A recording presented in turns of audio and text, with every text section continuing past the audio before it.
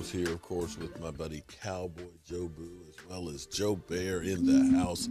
And as always, I want to thank you guys for watching, commenting, subscribing, and being part of the Jobu Sports Report. Without you guys and you ladies, this literally does not work. So let's get open for business here, and let's wake up those football gods here on day number 2 of Free Agent Frenzy. What we have here, of course, is the Dallas Cowboys doing what they do in free agency, which is signing their own and not taking a chance.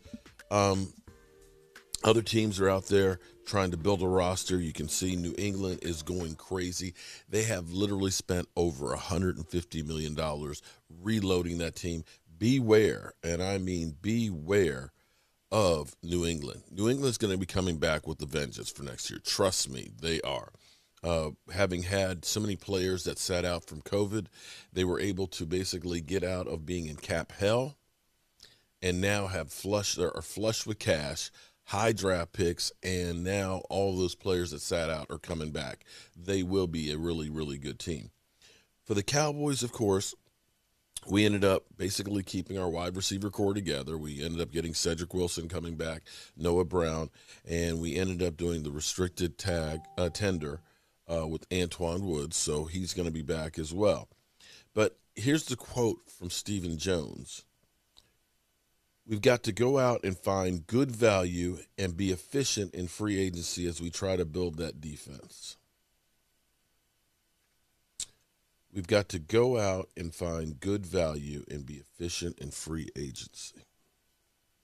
This is about where I'd like to take a fork and stick it in my eye, because we've been doing this stuff for years. And the thing is how many years of doing good value has it helped the team? Did Terry Poe, good value, help the team? Did Clinton Ha-Ha Dix, good value, help the team? Did Darryl Worley, good value, help the team? Gerald McCoy, good value, help the team. Emerson Griffin, good value, help the team. I dare say if we packaged up all of those contracts right there, and instead of getting good value, blue light specials, guys that are past their prime that are good value, and maybe got 2 good players, that we might have spent our money a little better. The funny thing is this. What I've learned about good value, when I buy a tool, every time I bought a good value or a special purchase, it A, usually doesn't have enough power. B, it usually doesn't have all of the things that you need it to do. And C, it doesn't last. What I find is if you can't get a good tool, you're better off waiting until you can, because you're just throwing good money after bad. Good value. That's exactly what our defense looks like. Good value. $133 million on offense, $66 million on defense. Offense, top 5. Defense, bottom 3. Well, our division rival, the Washington football team, has been trying to get a quarterback for quite a while. They got a scary defense. Washington, congratulations. They won the division. They built their defense by using draft picks, high draft picks. They've tried for years in free agency to build a team, and it didn't work. It didn't work. What you have to understand is you have to be using free agency as a tool to fill in spaces. You can't build a whole roster out of free agents, but you can sure supplement one if you make the right moves. Washington tried to get Matthew Stafford. I don't know if they looked at Carson Wentz. I doubt that one. We heard that they were, interested in Russell Wilson and Deshaun Watson. Heck, I heard Sam Darnold there for a minute. I heard Mitch Trubisky yesterday. And today, Ryan Fitzpatrick, late last night, signed a 1-year, $10 million contract with the Washington football team with escalation clause of up to $12 million to get a chance to play for the Washington football team. I can tell you one thing. He's a gunslinger. He will throw it up.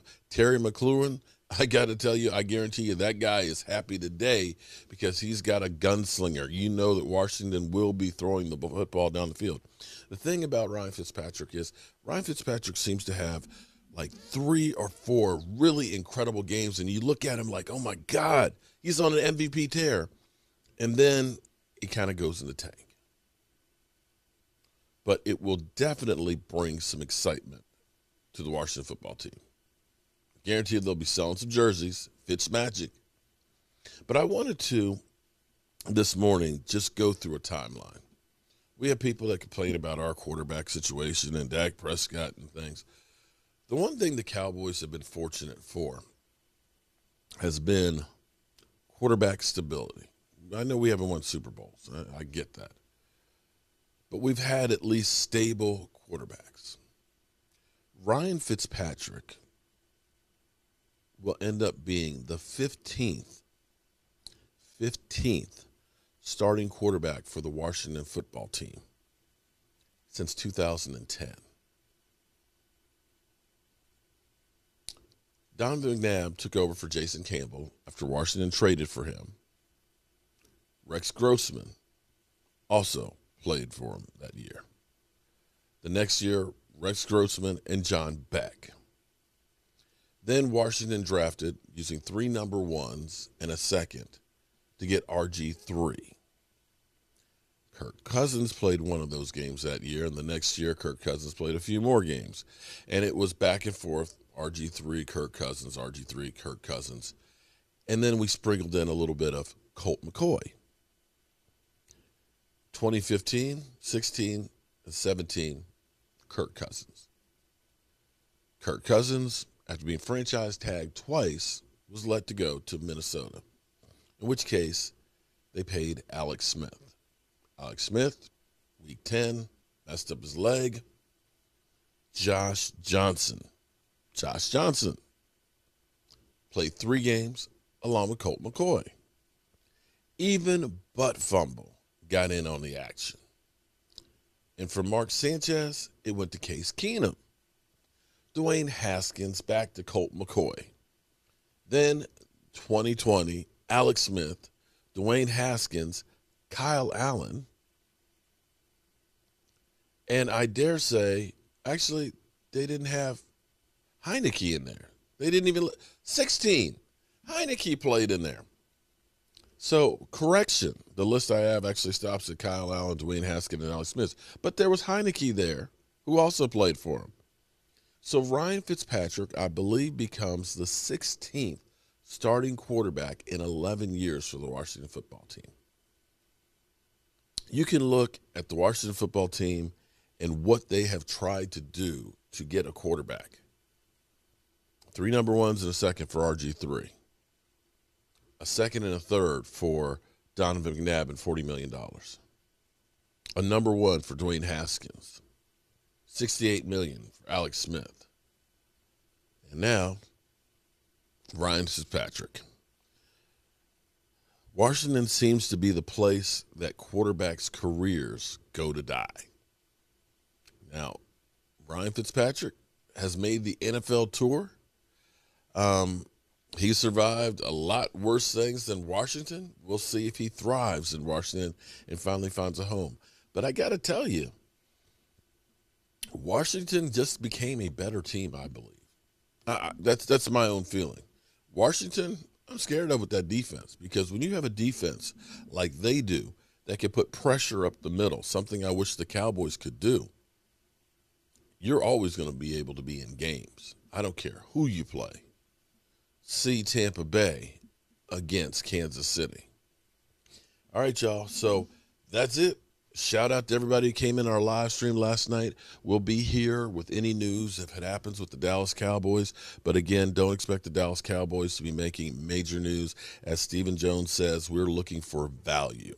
You know what? Screw your value. Get me a player. Get me a safety, a real safety, and get me a damn defensive tackle, okay? A one technique guy. Get me just one. Just get me one of each of those guys, and I'd be happy. Can you do that for me? Value my ass. Hope you have a great day.